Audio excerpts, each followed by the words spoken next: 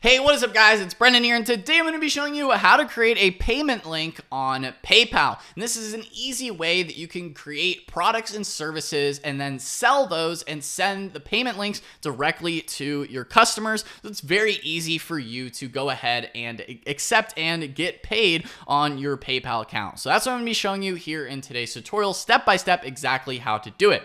Now, of course, first things first, you're going to want to make sure that you are logged in to your PayPal account. Now, I am currently using a PayPal business account. So in order to do this, you may or may not need a business account. I'm just going to be showing you through the lens of what it looks like for a business, because I imagine it might be a little bit different if you are using a PayPal personal account. So make sure, especially if you are doing this for business purposes, is that you do get a PayPal business account. It's completely free, and it's very easy to even transition a personal account to a PayPal business account.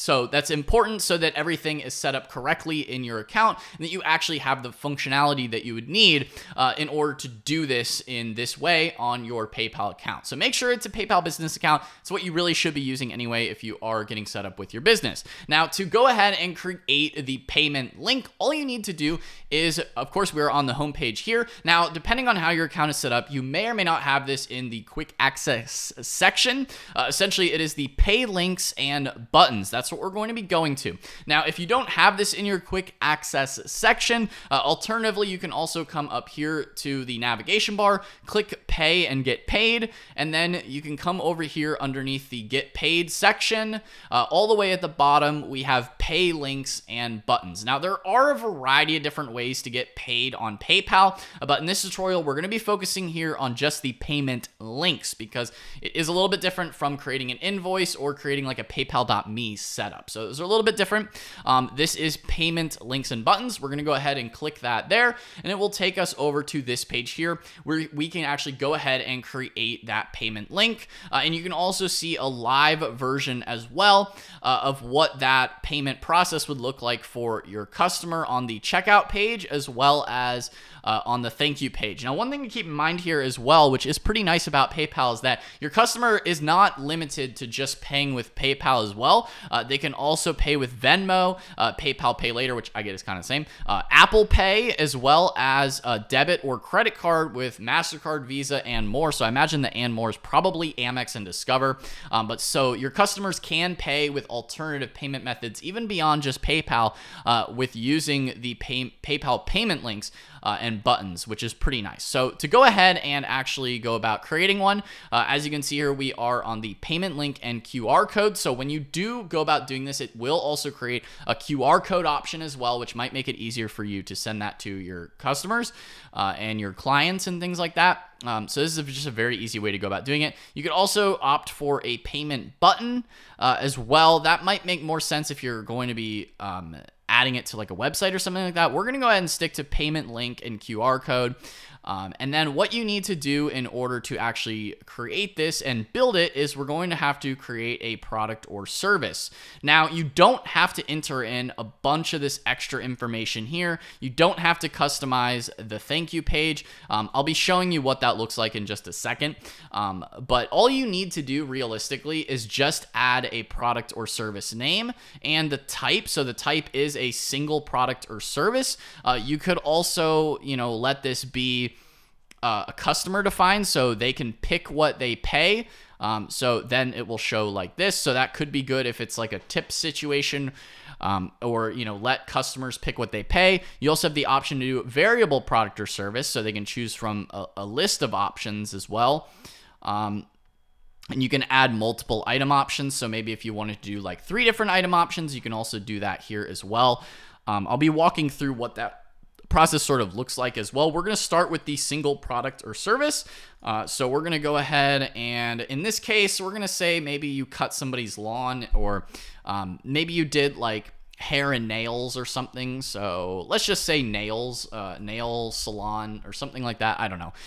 It's a nail service that you offered them. Or like a single consultation or something like that. That would make the most sense in this case. And then the price, you go ahead and put in the price here. We're going to go $200. You can pretty much type in any amount that you want. You can let customers buy, more than one at a time, a certain amount of quantity. We're going to leave that disabled. You can collect shipping address. You can also, if it's just digital or like a service, you can click to not collect the customer shipping address in case you just don't really need that from them. You also can offer a shipping fee if this is going to be something that you are going to be shipping them directly. I get most people are probably going to be using this for a service-based business, but if you are actually selling products to them, you can also get that information here as well if you need to, or charge a specific shipping rate or free shipping. You can also just, I guess in this case, I already clicked it. But it is optional. You don't necessarily even have to, or shipping is not applicable. So you can click through here on the options. You can also have a tax rate or taxes not applicable, or using a specific tax rate or something from settings. Again, of course, you would need to collect the address to make that work. And then you can also add a label such as like delivery instructions or certain things like that. And then on the thank you page, this is optional. So you can have an auto return URL. So you can use a custom URL. Maybe you just send them to your business's website or something like that. That's up to you if you want to add something like that. You don't necessarily have to. We can just leave it as no auto return. And so once we've done that, we've added essentially all you really need is the service name and the price, and then in the currency. Now, of course, by default, for me, it's in the US dollars. If you're in other countries, you can also select a specific currency here. They have a lot of different options as far as different currencies. So once we have done that, we're then going to click on, obviously this is to show what the checkout process looks like, as well as the thank you page here. So on the checkout process, $200 nail salon, and then boom, they just click pay. Now we're gonna go ahead and build it just so you can see what that actually looks like. And as you can see here, once you've clicked build it, you will then have the payment link. So you will have the payment link, you will have the QR code as well. So you could also make this a QR code and just share it with your customer that way via QR code image. You could do stacked buttons as well if you want to embed it with HTML, or even just a single button. Most people are probably just going to go with the payment link, but they do offer you a multiple different options as far as linking it or embedding it somewhere if you wanted to go about doing that. Again, probably the payment link and QR code are probably the two most popular, easiest options for you. So the payment link, once you have the actual payment link, all you would need to do is then go ahead and copy that link, and then it will appear here, as you can see on screen, with the nail salon, $200, and then the also pay with Venmo, Pay Later, Apple Pay, or debit and credit card. And that's pretty much it as far as creating a single payment link. You can duplicate it, you could delete it, you could create a new one as well. You can also go back and edit it if you need to change some of the options here. But it is pretty straightforward as far as what that process looks like. If you want to create another one, you can go to create new, and it will then refresh and create a brand new one. And this would make a lot of sense too if you wanted to go through here, maybe select like a variable product or service so that you would have, multiple different items that people can click through. Again, you would need to add multiple options. So maybe you have lawn service, like a basic service, and then you have like cut and blow or something like that. I don't know. I'm just making things up here as we go. So maybe that's $100, and then that's like $50, something like that. And then they can go through here and select, okay, well, if I want a full lawn service, it's $100, or if I just want the simple cut service, it's $50.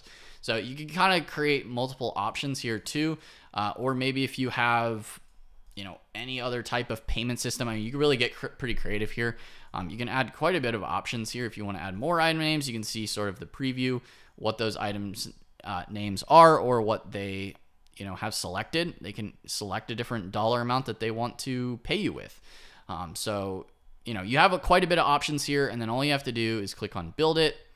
You need the product service, so lawn service, and we're going to go ahead and click build it. Of course, we need a price here for these, so I'll do at least just $1 and $1. Item name needs to be different, so put 2. Item name 1. So there we go. And we're going to go ahead and click build it. And then now we have that multiple different item option on the payment link. So they can go through here and select the different item. And go about doing it that way. And then all you have to do is then copy this link, and it's right there. You just click copy link. We'll copy it to the clipboard, and then you can easily send and share that link with anybody that you want to get paid on, or you can do the QR code as well and download that too if you want. But if you just want the payment link, you copy the link and boom. That's how easy it is to create and then send those payment links. Again, you could share it via text or social media or DMs, anything like that. And that's how you can send those payment links so you can get paid on your PayPal account. So guys, I hope you found this tutorial helpful on how to create payment links and a variety of different types of payment links even as well on PayPal. If you enjoyed this video, then be sure to smash that like button, hit the subscribe button as well so you're notified whenever I upload. Oh, and hit that notification bell so you're notified whenever I upload a new video. Anyway, guys, that's all for today's video, and I'll see you in the next one. Peace out.